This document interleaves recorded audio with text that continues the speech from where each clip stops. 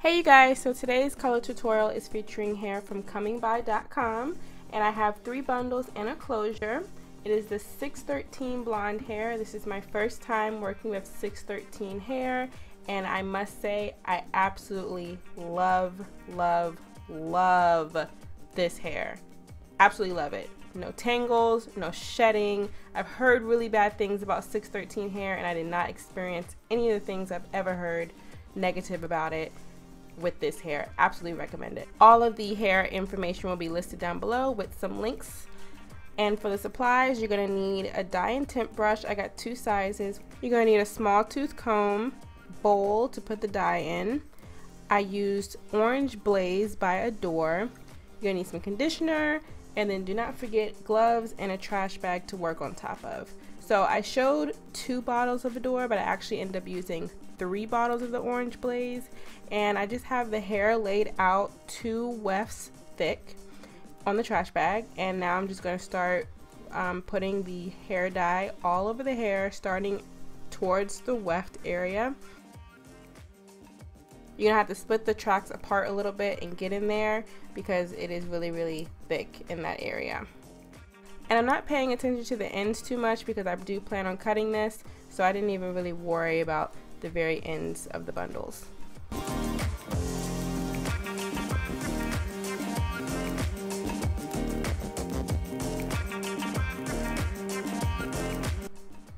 After I completely saturate the hair with the hair dye, I comb it through and then go over it one more time if I see any blonde peeking through.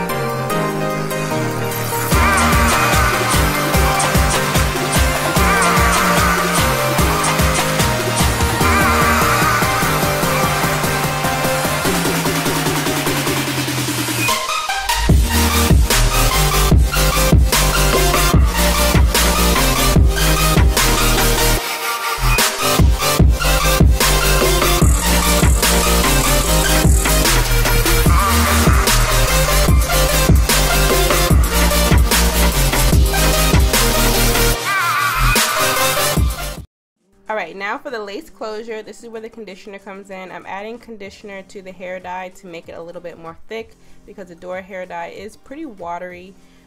So I just wanted to make it a little bit thicker since I'm working around the closure and I don't want anything to seep through, and dye the lace. And now here's the tedious part. This takes a while. I'm using the smaller dye and tint brush just to have better control, but I'm just splitting the hair down in very small sections and then very, very carefully adding the dye to the top of this closure.